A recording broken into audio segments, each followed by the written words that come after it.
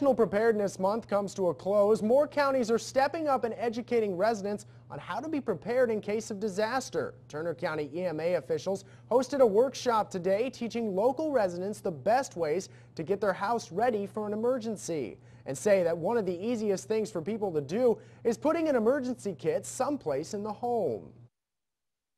In a time of an emergency, there's only a handful of responders, and there's a lot of citizens, and sometimes it takes a couple days to get to people to get them some help. So what we're trying to do is bring an awareness to the community so that they're able to take care of themselves and provide for their family members until help can arrive. And for more information on how to prepare, visit the Turner County EMA's Facebook page or ready.ga.gov.